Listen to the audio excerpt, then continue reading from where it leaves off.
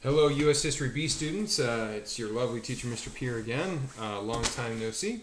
Okay, this will be our review module, and yeah, I think it'll help you out. Same formatting though, and with each test, you will see that we will have fewer objective questions, fill in the blank, true or false matching, and we will have a little bit more points on the free response. Again, trying to simulate a concurrent enrollment AP-like experience that the writing is mattering. In fact, those of you who are taking some AP tests know that that free response is, for many of them, really what they're doing, period, for the test.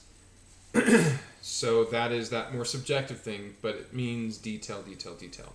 Okay, and our final test for the tribe will probably be, well, not completely free response, but close to it, right? All right, so the first one, I guess we'll do it by sections. We can do fill in the blank first if you want. The blank and the blank were constitutional proof found in Article 1 and Article 4 respectively that the national government could control slavery. Okay, the blank and the blank were constitutional proof that the national government could control slavery. Okay, ding, ding, ding, ding. Yes, that would be the Three-Fifths Compromise and the Fugitive Slave Act, right? So in stating this, it's a double-edged sword here, but the national government says, like, hey, it's in the national constitution. Because remember, in the 10th Amendment, it states that anything not in the Constitution goes to the states, right? And so the national government says, hey, we've specifically mentioned Three-Fifths Compromise, Fugitive Slave Act in Article 4, in Article 1, Fugitive Slave Act is Article 4, and as well as the Three-Fifths Compromise is in Article 1 for representation. So looking at all of that, the national government says, we've mentioned it's in the Constitution, therefore we should be able to control it, right? Whatever the national government says, even if the state doesn't want to do it. So the blank and the blank were Three-Fifths Compromise and Fugitive Slave Act. That's a two-pointer, so make sure you're good on that. Okay, number 2. I mean, just random questions that have no real correlation with what you'll see on Monday. John Brown tried to incite a rebellion at what location? That's right, Keziah. It's Harper's Ferry. Ding, ding, ding, ding. Imaginary candy thrown your way. It is Harper's Ferry. That's the location that we're looking for there. Right, was a preceding factor into the start of the Civil War, and even though John Brown was not really sponsored by the federal government or the Union, the Confederate States sort of took that as an insult. Okay. So the Battle of Blank, which had no human casualties, was the official start of the Civil War. What is that? Ding, ding, ding. Fort Sumter. Yes, Fort Sumter. Right off the coast there, Fort Sumter in the South. There was Anderson and Beauregard who were going at it. They were friends, and it was sad that they didn't, that they had to go through that. Okay, now this is something we did not mention. I didn't have it in the notes, but I'm curious to see if anybody can make the connection here. There was a U.S. president who, famously from the state of Illinois, who was actually on a lot of license plates and so forth and everything like that. And he did have some time in the military, and there was a really rough battle that Andrew Jackson, as the commander-in-chief and president, ordered to have happen, called Black Hawk War, which is a rough one. Anybody know what president was actually a soldier in that war? Ding, ding, ding, ding. It's President Lincoln. Yeah, so Lincoln was a soldier in the Black Hawk War. Yeah, that was... We didn't mention it in the notes for the videos, but that was an interesting connection piece. And I thought, so now I'm telling you, Black Hawk War. He wasn't a general, or rather, he was commander-in-chief of the Civil War, but he wasn't. It also shows that he had some experience within the military. Okay, this is a little bit harder. It's a Latin term, but Lincoln suspended the writ of blank in the border states after the start of the Civil War, where the border states of Delaware and Maryland, Kentucky, etc. The writ of, right, W-R-I-T of, It means show the body. Yes, writ of habeas corpus. Remember the border states, that was suspended, and Lincoln, being that perfect politician, he didn't want to deal with them. So if anybody looked like a rebel, they were thrown in jail. And so that was the writ of habeas corpus. 2 words there. Now, mind you, spelling. Some of you are like, I can't spell habeas corpus, Mr. Peer. Or Harper's Ferry. Give it your good college try. And as long as it's not like writ of ex post facto, then you'll be fine. If there's an H in there and a C in there, I think we'll be okay. Habeas corpus. Next one, the Emancipation Proclamation did not free the slaves in the... Remember, he's the consummate politician. He didn't actually make that. What's it going to be? Caitlin, yes, it is the border states. Yeah, the Emancipation Proclamation did not free the slaves in the border states. Important. Sorry, I got a frog in my throat here. Important that he chose not to do it. Why? Because he didn't want to alienate those border states. The Emancipation Proclamation was a bold move, and if anybody who's on the fence about Lincoln just having the Union back together, if they were on the fence about him, if he freed their slaves, so to speak, or if they believed that the slaves shouldn't be freed, he didn't want to lose their potential support. Right? That's an impressive one. Okay, still going with the fill in the blank. The greatest invention in the Industrial Revolution was harnessing the power of what? Not nuclear energy. Steam. Steam. I'll even accept an exclamation mark in that. The greatest invention in the Industrial Revolution was harnessing the power of steam. Okay. Teddy Roosevelt's political stance changed somewhat after reading Upton Sinclair's, what's the name of that book? Upton Sinclair's The Jungle. Yes, The Jungle. So his stance changed. He was more of a progressive. And hence, not going to test you on this, but he tried to. He was a Republican, right? He turned progressive. He was more moderate. He wanted some government intervention. Many capitalists within the Republican Party said, no. But with that said, as he wanted to go about doing change, he felt like even Taft, his VP, all the people that he was closest to who were Republican, he felt like he distanced himself more and more from them. And so he became more of a progressive Republican.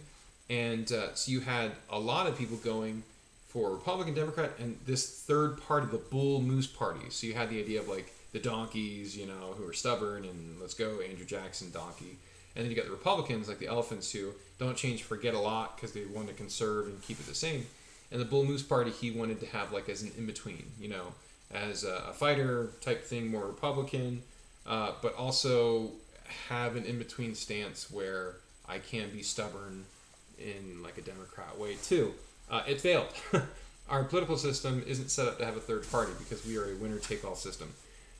So, people ask like, Mr. Peer, do you think that we'd ever have a third party? A legitimate third party with actual seats. We have too many things that are winner take all, meaning even if somebody gets 49% of the vote, they lose. So as a voter, as political support, you have one or the other. We have too many elections that are majority or winner take all, and so it would probably serve for a third party to have more of a proportional representation system put in. Okay, let's go to our next section here, and that is, or rather, sorry, our last fill in the blank. Progressivism had to change the Constitution's tax system with the blank amendment, right? So this is where I need you to remember the actual number of the amendment, not just like progressive tax, or not just writing in like, it's where they take your money before you even see it, or, it's the number 16th. Yes, progressivism had to change the Constitution's tax system with the 16th Amendment. Yes. Okay. And 17th was direct election of senators, and 18th was prohibition, 19th women voting, 21st they had to get rid of the prohibition. So there's a lot of mixed ones there. I guess the right analogy that I'm trying to say here Okay, some of you might be able to relate to this. Sometimes, like when you, it's rare, but when you haven't had a lot of sleep, when you've been overworked, there's this weird nirvana lucid state where like you're not too high, you're not too low, and like you come up with like really good ideas. It might be at 3 a.m. in the morning, but you come up with really good ideas, like moments of inspiration, like this works. But you're also really tired and you're also not very coherent, so you write down a lot of these ideas. Or you might wake up in the middle of the night from a good dream and having inspiration of like, yeah! And like 2 days later, you wake up from that hangover-like state of like lack of sleep, and you look at your list and you're like, some of these ideas are good and some of those are just gibberish. The Progressive Era's amendments could fit into that category. Direct election of senators, when our founders had specific reasons for separating them. Prohibition. Yeah. But then you got women voting. It's like, awesome, game on, this works. Progressive tax, could be more controversial. So there's that good and bad from that moment, and maybe these Progressive Era amendments, 16 through 21, could be seen as that. 20 is just a more logistical one, moving the inauguration date earlier. Okay, let's see. True and false. Let's go true and false. Since Thomas Jefferson and George Washington did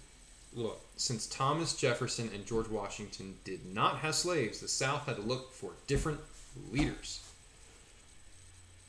Think about it, because Thomas Jefferson and George Washington were in Virginia. They were Southern leaders. False. Both of them did have slaves, right?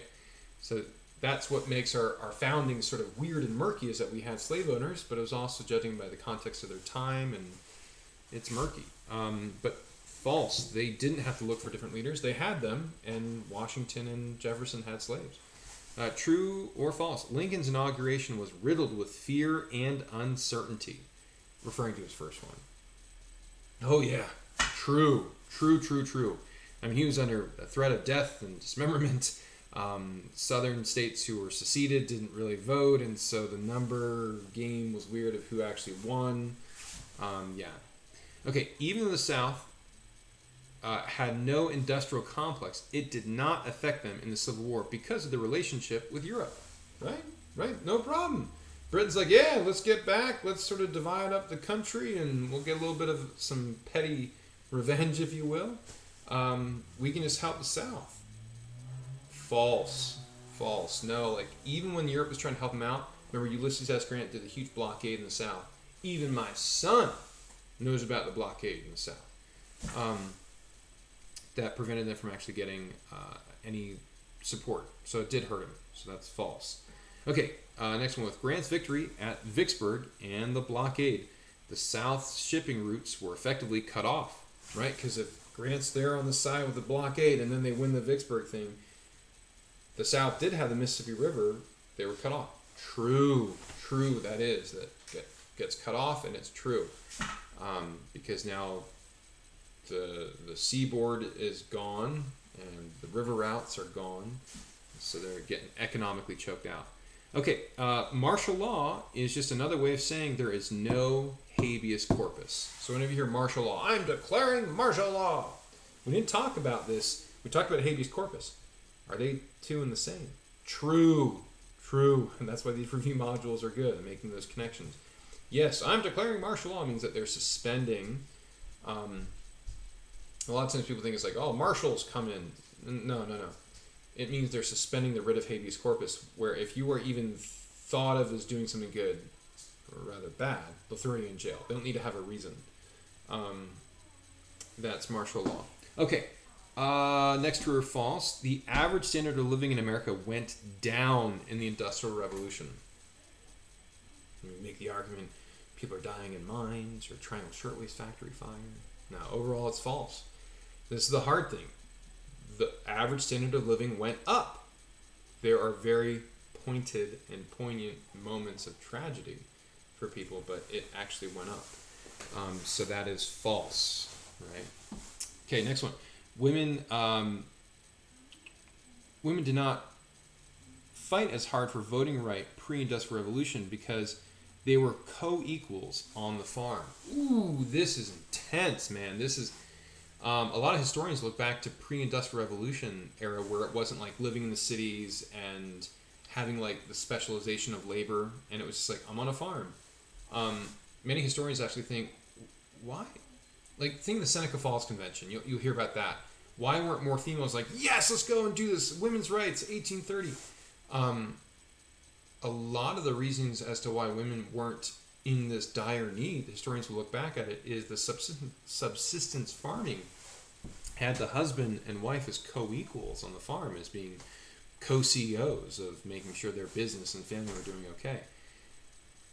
And only when they had factories and the specialization of labor and women sort of diminished over here and men put in this other spot there, and this disparity start to happen, did you start to see in the Industrial Revolution more and more women fighting for women's rights. So that's true. Yeah, women did not fight as hard for voting right pre-Industrial Revolution because they were co-equals on the farm. That was not the case everywhere. But there was a disconnect of like, why did they start fighting for it more in 1880s, 1890s than they did in 1830s? Oh, it was the Industrial Revolution that helped sort of divide the family in a way that they wanted to fight more. So there is that argument for sure. Okay, let's see. Next one, the progressive tax is a flat tax that taxes everyone regardless of income with the same percentage. Flat tax. False. False. Braden, you're right on. That's false. Progressive tax is the big, sliding scale up there. That is false. Okay. Final true and false. The children were required to go to school in the Industrial Revolution. This is false. Look at the wording there. The children were required to go to school in the Industrial Revolution. Now, remember, Industrial Revolution predates, right, advent of steam. We're talking 1860s, 70s, 80s, 90s, and then into the 20th century, 1910, 1920, is the Progressive Era. So Industrial Revolution first, then the Progressive Era. So children weren't required to go to school in the Industrial Revolution. No, they go work in the mines, sweatshops. Triangle Shirtwaist Factory had tons of young child laborers. And then the Progressive Era in the 10s and the 20s hit, and that turned it into, compulsory laws. So that's why it's false.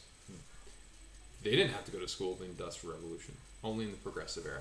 Okay, let's go to matching. This group from West Point primarily went to fight for the South, right? Teachers or professors. This one's often considered one of the worst presidents due to his inaction. Now, think of the content that we have here. We're not going to be talking as much about Jackson on this test, right? So let's put him out of the way. It would be, ding, ding, ding, Buchanan, right? One of the worst. Jackson probably be considered the worst, but one of the worst here is Buchanan. Okay, this side had population as an advantage during the Civil War. North or South? North. This side had brains as an advantage during the Civil War. South. Lincoln made many military decisions without the approval of Congress. This general marched from Atlanta to Savannah, burning everything in his path. General Sherman. A devastating fire happened here in 1911. That's the one main factor. We talked about the Triangle Shirtwaist Factory fire. Good. This was one of the most famous agencies that came out of the Progressive Era. I won't make this hard. I'm not going to put like DCFS in there. Or EPA comes later. FDA, Food and Drug Administration. Okay. A movement that wanted the national government to regulate. Make sure I'm telling you the right thing here. So a movement that wanted the national government to regulate families and agencies for breaking other regulations. Progressivism, right? That's the movement. Okay, last one. A Republican turned progressive president. Hint, hint, he's the youngest president to ever serve. That's Teddy Roosevelt. TR. Now, free response. I'm going to help you guys out here a little bit. But also, the biggest thing is you need to give detail. Biggest thing here. Don't give me little hash mark things. You got to give restate, identify, continue, example. And I give a huge shout out to Mitchell. Mitchell nailed that last assignment. He got it. That's exactly what we need. Restate, identify, continue, example. That's the AP model. That's mini college social science model. Awesome. Okay. Explain the North and South's constitutional arguments over who should control slavery. Here, we've already alluded to it in the other part of the test. You want to state that there is the Fugitive Slave Act, which allows states to give the other slave who escapes back to the individual state slave owner, and that's from the Article 4. And in Article 1, there is the 3/5 compromise, which has slaves counted as 3/5 of a person. You want to start there and then say the North interpreted that as saying anything in the Constitution we are allowed to control, and therefore we've mentioned the Constitution, we can change this up if there's a federal change, federal constitutional change, whatever. And the South takes the same information and says, no, these parts, while mentioning the Constitution, are allowing state slave owners to have autonomy, and therefore they should still be allowed to keep doing it, right? You want to start with the Fugitive Slave Act and 3/5 compromise, and North says it's in the Constitution, we can control it and change it, therefore it's not up to the states, and the states say, no, it's already mentioned in the Constitution, therefore you don't want to change those things up, just by tradition. You can go into more detail if you want, saying it's a liberty versus liberty argument. This isn't really a liberty security argument we'll see come into play in Unit 3 with internment camps and stuff like that. This is a liberty for the North of liberty for all, and a liberty for some argument in that liberty for those to make the decisions as slave owners, but not liberty for those who are blacks, right? Like there is a division on that. That's what you want to start with. Okay, next one. Describe the changes of the Constitution which were made to pull the weeds of slavery from America. This is a doozy. You need to mention 13th Amendment, in which that abolishes slavery. 14th Amendment, in that it has 3 clauses. It's made to make sure there isn't general racial discrimination and other types of discrimination, but there's the Privileges and Immunities Clause, which has a person giving the same rights that jumps to another state. Has the Equal Protection Clause, which says everybody is treated the same equally, and has the Due Process Clause, in that you have to have a trial by jury and by a law that was passed by a majority body. And then finally there's the 15th Amendment, in that it allowed black men to vote. Those 3 Reconstruction Amendments you have to mention, and the 3 different clauses within the 14th Amendment. Okay, final thing here.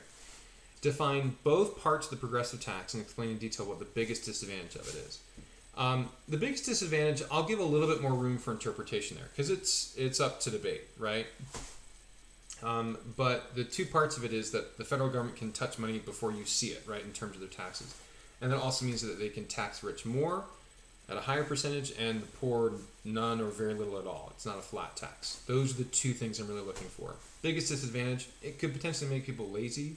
You're not really aware of the government taking money away from you. I'm trying to have you, I guess, evaluate this. But yeah, that's potentially could make people lazy, because why work more when you could get more government benefit and agencies for free at the end? If I work more, I get taxed more. So there's that. Okay. That's your review module. Good luck. I'll send the test out on Monday, and then we'll go from there for Unit 3. Okay, good luck, everybody.